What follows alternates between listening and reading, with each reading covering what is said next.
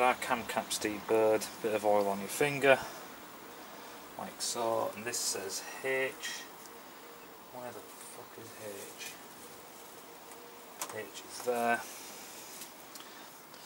So, one thing I did forget to mention, and I forgot, so I'm going to take all these off, is that one of these, I don't know why it's not both, but the manual doesn't say both. No, it doesn't say both, just the one. Oh no, well, it'll be two, what the fuck am I talking about? So there's the two dowels that go in every single cap. Which cap is this? D.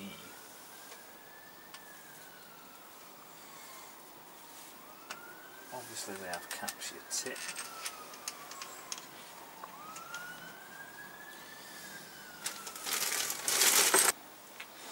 So I've just been checking my old parts box, and there is only one dowel per I will spit it out. There is only one dowel per cap, but I've got shitloads of new ones, so I'm just going to stick two in. They've opted for two because there is a recess to accept the dowels in the actual caps, and in here they've just cheaped out because you don't really need them. The dowels are there to help with thrusting loads, so these caps don't want to tip. Not so much alignment that much, although yeah, you can't move if you've got alignment, that's right. So yeah, so fuck it, mine's getting two because that's what it was designed to have. So yeah, that's awfully close to there. Do you know what, there's things about this engine I just don't like. Is that not twat, that? Or are we in the wrong order here?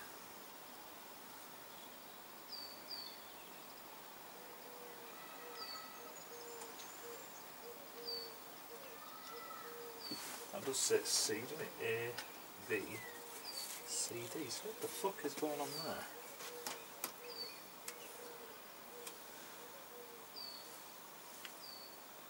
I bet that's not right. There's something not right here.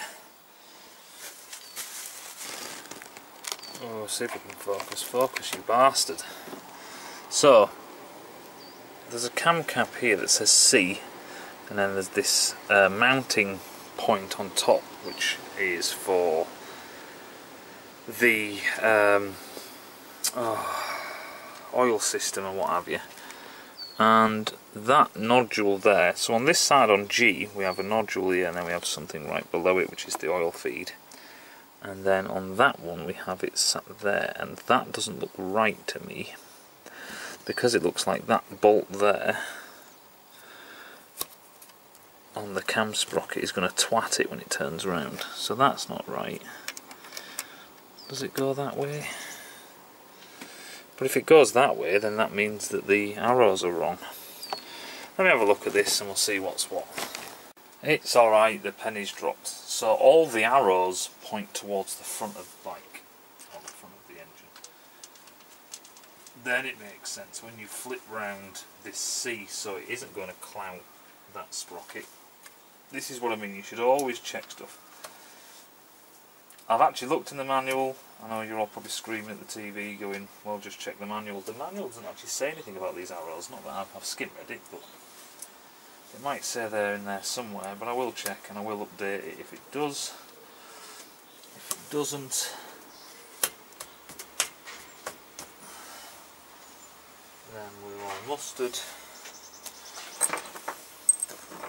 Let's get some bloody bolts in. These are all the same size. Yeah, so the arrows just point forward towards the front of the engine. And now that makes sense. But this is what I mean, you see, if you see something that doesn't seem to make sense, stop, have a good look, try and find some information, have a think about it and go, hang about. Something just doesn't smell right. You've got to think that all these things are rotating. And it becomes pretty obvious when you can see something just like that as an example. That was going to twat the bolts in the sprocket were going to come round and twat that, and you wouldn't know that until you'd built it. And this is why I would do a dry run. But even before that, just keep your eyes and your ears open and smelling, lick stuff, you know, take it to bed, romantic dinner, blah blah blah, and just, you know, keep your wits about you. Right then, now what we're going to do is torque all these bolts down. I think that these have to not be torqued down because I think that holds the brace, is that right? This chain guard, yeah. So we'll put that on as well actually while we're at it. It does point forward, so there's an arrow on top of there. That needs to be pointing forward like every single other arrow. And all the cam blocks. That now all makes sense. It's not me going insane.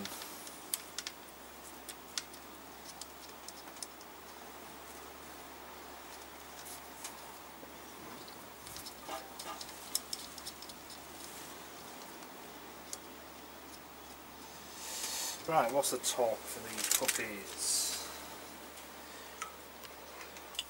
Right, so as usual, that what comes out 6 point, fucking 12 point, and it wanted 12, so that's 10, 12, that's fucking bugger all, isn't it? So, take this extension bar first. I need to get myself one of these small extension bars with this knurled, so I can do this a lot easier. Now it doesn't matter, there is an order to this 1, 2, 3, 4, it really doesn't matter. As long as you do a crisscross pattern, it really doesn't matter. So I just give it, oh, fucking hell no I don't. One turn like that, one turn like that until you feel it got tight, one turn like that, one turn like that, take up the slack, start anywhere you want. Oh, that's 12. Bugger all, isn't it? Jesus. Really? Is that it?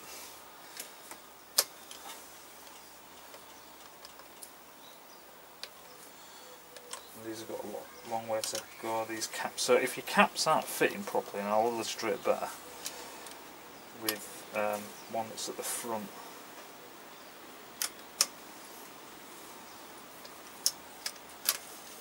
But if your caps aren't going down, they're sat up because of dowels or what have you, then I'll show you how to do that. Ah, feck. So this is something you don't see very often.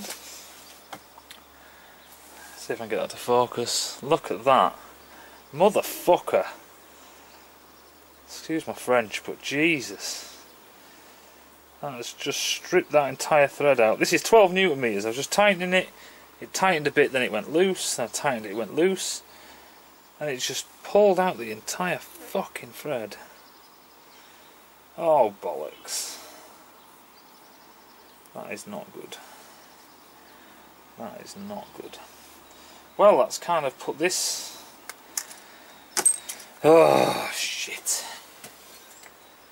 That's kind of terminated this. Why does that just pull that thread clean out? Literally tightened it to 12 Newton meters, it wasn't tight.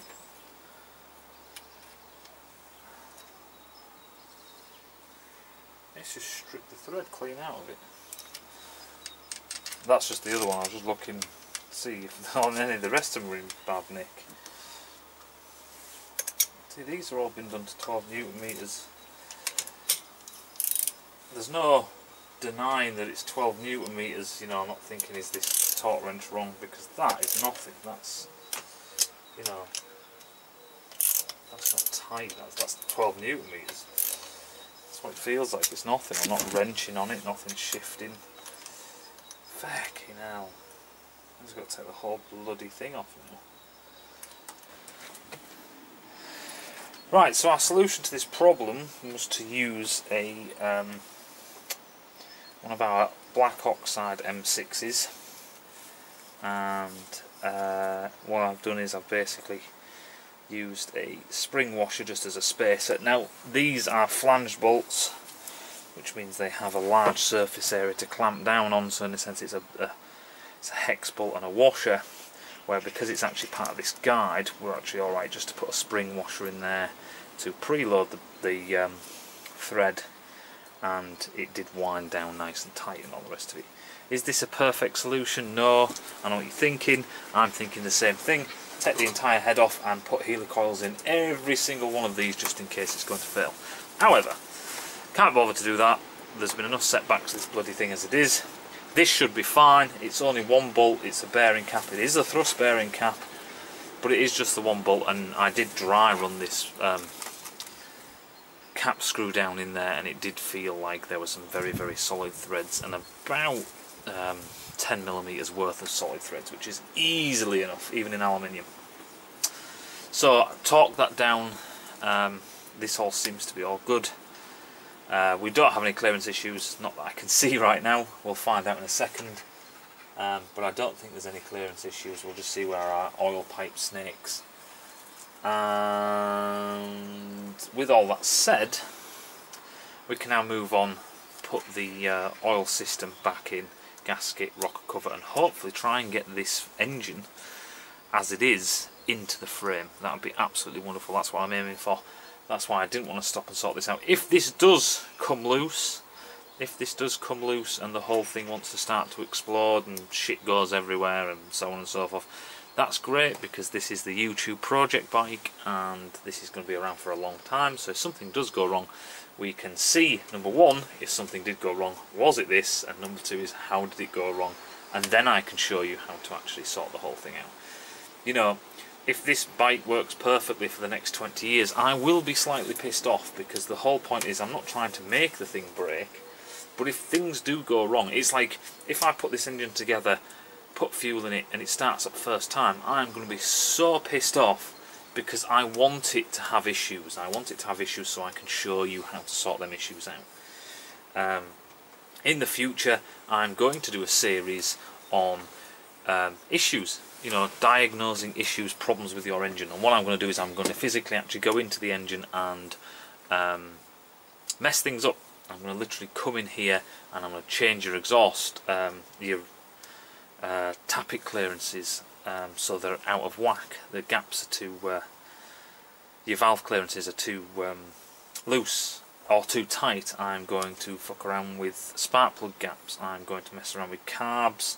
I'm going to mess around with a blockage in your oil system. I'm going to try and do as many things as I can. Too high compression, so on and so forth, and try and show you first what the symptom is, and then, even though I know in the back of my mind exactly what it, you know, I know what it is, I've just done it on purpose, but we can have a what the engine sounds before, a recording, you know, a video recording of what the engine sounds like running at idle and at higher RPMs, under load on the road, and then I'll be able to show you what it sounds like now. And if you have an engine that runs shit like this, then so and so, so and so, and then I'll go through the steps of how to diagnose exactly where that is coming from. For example, you could have a really shit idle condition, but then when you rev the engine it's all fine. Generally that's the pilot jet that's in your carb. You can tell that because there are two different situations. Idle, crap. Higher RPM, great. So obviously, because this is an intermittent fault with changing conditions, or a changing condition situation, then that can give you a hint to where it is. And I'm going to show you loads and loads and loads of issues that can happen, not just with this bike, in bikes in general. We'll do some electrical failures and stuff like that as well. What happens when you have a shitty HT lead that's leaking, what happens when you have shitty coils, bad earths, etc, etc, shit in your fuel, so on and so forth. But regardless, what we're going to do is well, finish up with this and then hopefully get it in the frame.